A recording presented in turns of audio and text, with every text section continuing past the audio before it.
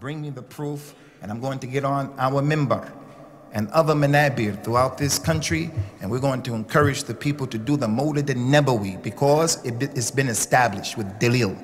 But until a person can do that, kalla wallahi, we're against it, and it is an innovation, and it should be avoided. So what I'm going to do today, inshallah, is I'm going to deal with some of the main proofs that the people use. Ayat of the Quran out of context. A hadith of the Prophet sallallahu alaihi wasallam out of context. A hadith of the Nabi sallallahu alaihi wasallam that are not authentic. Dreams that people have had that are used as dalil. Before I do that though, inshallah, I just want to give you a historical background of the Mawlid al-Nabawi. And I see many faces of young people who are here. Our elders from our grandmothers and grandfathers, great-grandmothers and great-grandfathers, they used to buy into these types of issues because the imams and people who taught them, our relatives, the older people, they didn't know how to read and write many times. But today, we don't have that excuse. With the explosion of knowledge on the internet, so much information is out there. Don't be a person who doesn't use your intellect. Allah has given us an intellect. So I want to ask the Ummah of Al-Islam, where is our intellect in regards to this historical fact? For the first 300 years in Al-Islam, 300, the first 300 years that the Prophet ﷺ, when he was asked, who's the best of this Ummah, Ya Rasulullah? He told the people, the best of this Ummah are the people that I was sent to, Abu Bakr and Uthman, the first 100 years. And then after them, the second 100 years. And then after them, the third 100 years. So those 3 centuries, 300 years are the best years in Al-Islam. They are the best years. Those are the years in which the awliya of Allah were plentiful. The ulama of Al-Islam were plentiful. The people of At-Taqwa were plentiful. For over 300 years, you didn't find the Muslims anywhere in the Muslim world, anywhere. You didn't find a grave that was being worshipped along with Allah for 300 years. You didn't find a mausoleum built over a dead person or a saint for 300 years. The Prophet's grave, sallallahu alaihi wasallam, was his grave, but the people did not make it their niyat to go to that grave to worship it for 300 years. Likewise, for over 300 years, no one in the Muslim empire did the Mawlid al-Nabawi, not a single person, for over 300 years. This issue was introduced to this ummah in the 4th century, and it was introduced by the Fatimiyun. The Fatimiyun are a group of Shiite who curse Abu Bakr and Umar and Uthman, who believe that the Quran is incomplete, who said that Aisha radiallahu anha is a zaniya. All of those things that they believe, they have ilhad. These are the people who gave us the Mawlid al-Nabawi. Just to give you an idea of who these people are, who they are.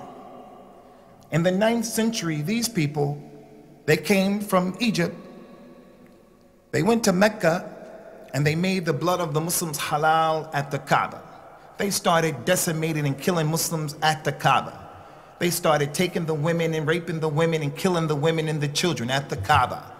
If you were a free person, they caught you, you became a slave. If they didn't kill you, they took you back to Egypt with them.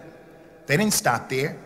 These Fatimiyun, the dead bodies of the Muslims who they killed, they picked their bodies up and they threw them in the well of Zamzam. In the well of Zamzam. Out of all of the places. It goes to show the nature of that individual. The Arabs have a statement, if you want to become famous, urinate in the water of Zamzam.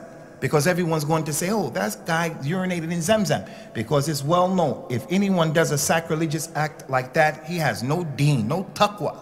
But he'll become famous for the wrong reason. The point is, every Muslim loves Zamzam. They threw the dead bodies in the Zamzam well. They didn't stop there. They went to the Kaaba and they took the black stone off of the Kaaba and they went with it back to Egypt. They took the Muslims who were living in Mecca as slaves back to Egypt, those who they didn't kill, and they took with them the black stone. Now, I'm not a worshiper of the personality of the Prophet sallallahu alaihi wasallam, and I'm definitely not a worshiper of a stone. The black stone, we don't worship it. As Umar said, radiyallahu anhu, I know that you're just a rock. You can't help me, you can't harm me. But I saw the Prophet kiss you. If I didn't see that, then I wouldn't kiss you. But still, the black stone is a symbol of our religion. It's a symbol of our religion. It came from the heavens, it came down. The Prophet said it was white as the driven snow. But when the people touched it and kissed it, it became black because it's a kafara. It takes off the sins of the people who touch it correctly. They took the black stone for 20 years.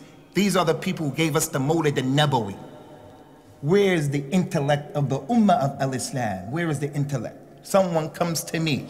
Someone enslaved me, my grandfather, my forefathers, took me from the country I came from, changed everything about who I am and how I live, what I believe in. And then he's going to give me a gift and I'm going to accept it. I'm going to look at him as an enemy, as if he is crazy.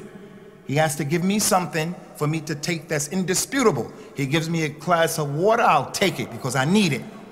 But I'm not going to take anything from my enemy, especially when that enemy is an enemy in religion, in the deen. What I believe and what he believes is diametrically opposed.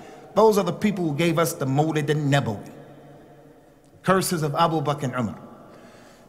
After that, they did the Mawlid al-Nabawi, the Muslims did the Mawlid al-Nabawi for about 80 years, 85 years. And then a group of people called the Ayyubiyun, they took over. They defeated the Fatimiyin and they took over. The Ayyubiyun stopped the Mawlid al-Nabawi. In the 5th century, after 500 years, they stopped the Mawlid al-Nabawi because the ulama said this is not from al-Islam and they were in control, so they didn't let it happen. For over 200 years, there was no Mawlid al-Nabawi. Over 200 years, there was no Mawlid al-Nabawi. Started in 400, it was stopped at 500. It started again in the 7th century. In the 7th century, it was reinstated by a king during that time, the king of Irbil. His name was Muzaffar Kawkaburi. This man, as Al-Imam al-Suyuti mentioned, he mentioned about what he did. He cooked for the people 5,000 roasted lambs. He cooked for the people 10,000 chickens. He gave the people 10,000 bowls of cream. He gave the people 30,000 bowls of sweet dishes. He gave the people who made poetry. If you made a nice line of poetry for the Nabi sallallahu alaihi wasallam speaking about him, he will give you 1,000 gold dinars. And then Muslims started to do this all over the Muslim world in different shape, forms, and fashions. As you can see here in the city of Birmingham, where the people, they look at the Mawlid al-Nabawi as an Eid. They put more energy in the Mawlid al-Nabawi than they do for Friday. Friday is a legislated Eid. It's our weekly Eid, something you're supposed to do a lot of things concerning it. You're supposed to wear nice clothes. You're supposed to smell nice, certain things you do.